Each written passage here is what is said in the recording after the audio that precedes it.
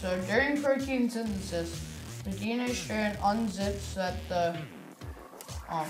so the mRNA can come in to take the codes that it contains.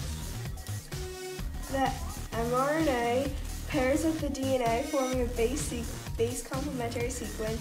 Then it travels out of the nucleus, and a ribosome attaches to mRNA in the cytoplasm.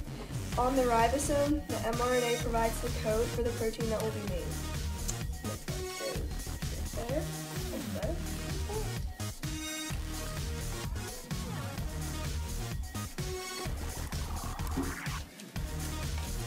In the cytoplasm, specific amino acids are attached to specific molecules of tRNA. Molecules of tRNA and their amino acids attached to the mRNA.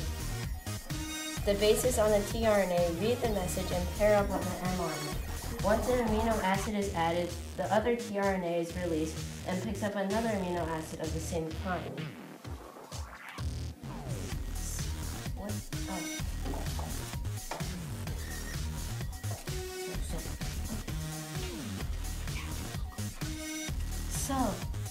So these attach together,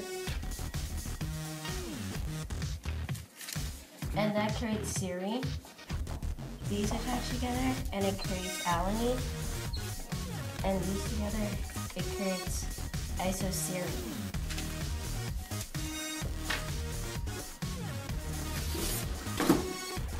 In the ribosomes, transfer molecules attach one at a time to the ribosome and continue to read the message.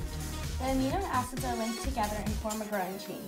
The order of the amino acids is determined by the order of the 3-base code on the mRNA.